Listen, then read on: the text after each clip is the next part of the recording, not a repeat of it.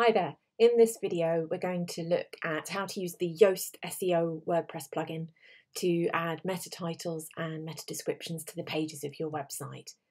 So if you watched the previous video, you'll know that the meta title is this and the meta description is the text underneath it, and that you can tailor both of these to try and attract people to click through to your site rather than to anyone else's. If you don't do anything, Google will pick up just copy from your site and display it here, so it's never going to be blank, but it's much better to write something yourself. And so to do that, we're going to use a plugin called Yoast. So if I click on Add New here in the plugins area of my site, and if you search for Yoast,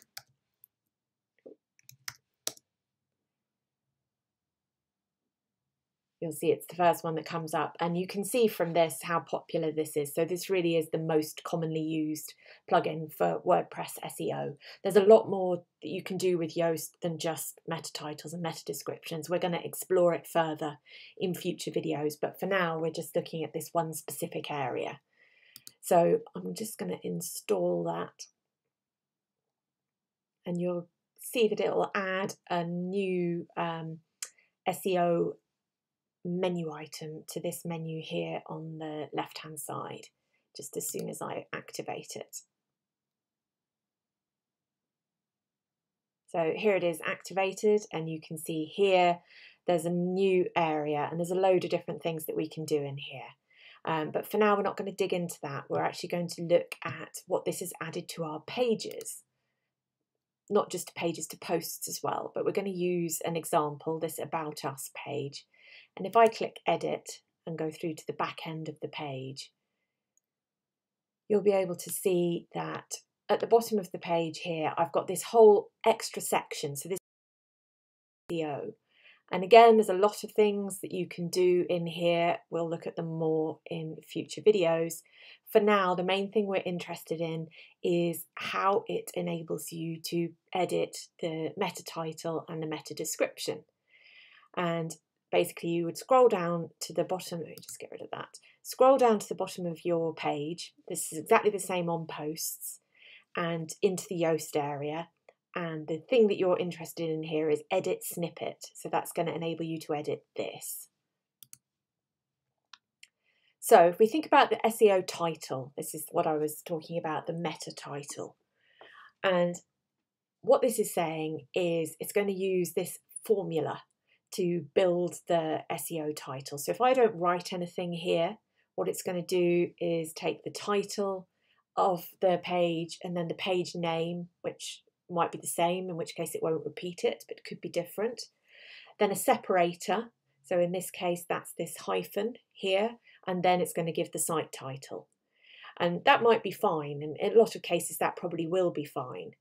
But you can take all of that out and write something specific, or you could use parts of this and write something yourself for the other parts. So let's say I want to stick with About Us, but I don't want the site title. So I'm just going to delete site title and maybe delete the separator.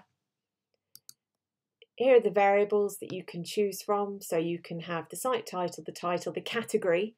So if you were using blog posts and they had categories, you could put that in, or the separator. But I want to actually write something. I'm going to put in a separator and write whatever I think is relevant here. WordPress trainers in Aylesbury. So that's just going to appear in Google search when somebody is shown this specific page, the About Us page. So this isn't across the whole site, it's focused on this specific page. And then in the meta description, as it says here, if you don't provide a meta description here, then Google will find a relevant part of your post and stick that in and hope for the best. So it's much better to write something yourself. So here I could write anything and stick in here if you want to, so I can put the site title in, or a separator, or a category. But I don't want to do that. I want to write something myself. So I could say,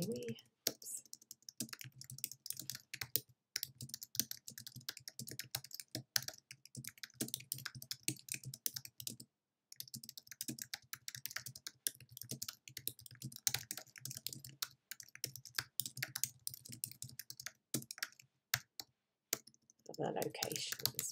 As I'm typing, you can see this bar at the bottom here is going from orange to green.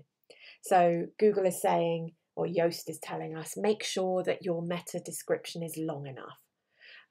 Google doesn't like it to be too short, and indeed people who are looking at it generally will want more information rather than less information.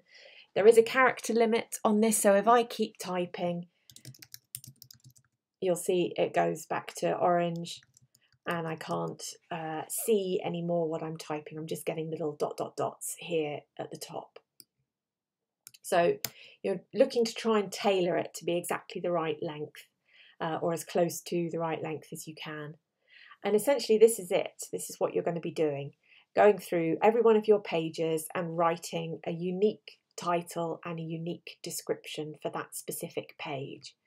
You can preview how this might look. So the default is it's showing me how this is going to look for mobile.